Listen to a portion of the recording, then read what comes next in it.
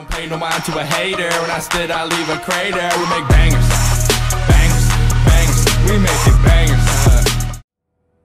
What's going on, everybody? D-Gru here, back with another YouTube video, and today I just want to go over my level 32 Warlock build. So before we get into it, I just want to say that all of my gear, my weapons, and my perks do change it up. I switch it up occasionally, depending on if I'm doing raid, if I'm doing casual play, and different things like that. So right now we're just going to hop in. We're using the Sunsinger, because honestly I think the Sunsinger is better in my opinion, but Voidwalker's a lot of fun, but Sunsinger's the way to go for me.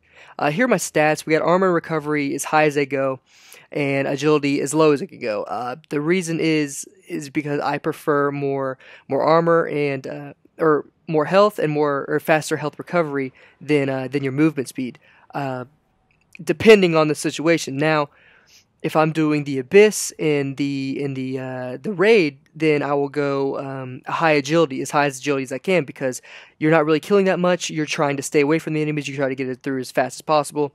So that's why I go high agility when I'm doing the Abyss. Now, moving on, we're just going to go to the grenades. I use all three of these grenades. I personally love all three of these grenades, but I use certain ones for certain things. Solar grenade I will use for the Abyss to protect me from the thrall. You throw it at your feet, they'll run away. It does some good damage. You can keep yourself safe when you're at the lamps and stuff. Fireball grenade's my typical grenade I always use. You can hit up to 3 enemies. It does a lot of damage, and it's just a beast, honestly. I love this grenade. The fusion grenade, I'll use a fusion grenade for PvP, but that's about it. If you stick an enemy in PvP with the fusion grenade, it's a one hit. It'll just kill them right away. But PvE, I don't really mess with the fusion grenade. I always typically go with Firebolt. Moving over to Glide. Glide, we're using the Focus Burst because it gives you an additional boost of speed, and that helps with the lack of agility I have on my stats. It gives me I can move faster. For Radiance, we are using Fireborn. Gives me a second life, revive from the dead. It's good for nightfalls, raids, and everything. It's just 2 lives. It's better than 1. Moving over to Scorch. For Scorch, we're using Flame Shield. Flame Shield is crazy good. It helps me out in so many situations. I just melee, get a whole nother extra bar of health, basically. So you get 2 bars of health almost. It helps me a lot in a lot of situations. Moving over, we got Arcane Spirit. You get training focus on battle recovery and toughness. That's my stats right there. Here you go, Radiant Will. Increase the duration of Radiance. This helps to get more damage off with your grenades or Scorch. And you essentially do more damage because you have a longer Radiance. Over here we got Divine Order. Training focus on toughness at all costs. Again, with my stats, take more damage. And then Gift of the Sun, you get an additional grenade. This is a must because 2 grenades are better than 1, like 2 lives are better than 1, or 2 health bars are better than 1. That's typically the Warlock build right there. Getting another grenade is just better than 1. Right there.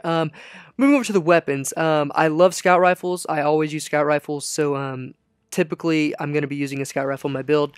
So the Fang of Your Ute is my normal, is what I normally use. I love the stats on it. I don't really like the perks, but the stats are really good on it, and it's an arc damage weapon, so that's a bonus too. If I'm in the Abyss or I need to go fast, multi-tool all the way because it gives me a bonus in movement speed, which is amazing. So I always use a scout rifle typically, so that's what I'm normally going to play with. Swordbreaker, special weapons. Shotguns, I always use Swordbreaker. I find it really deadly at close range, and with the shotgun, that's typically where you are, is close range. So Swordbreaker, that's what I normally use. For snipers, I really love the Icebreaker. I think everyone does.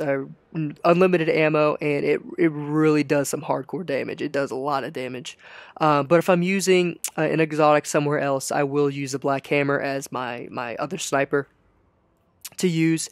And moving down to heavy weapons, the Gallahorn, easily, my opinion, the best weapon in the game. I'm always using the Gallahorn to be fighting Crota, fighting just anything, casual play or anything. I'm using the Gallahorn.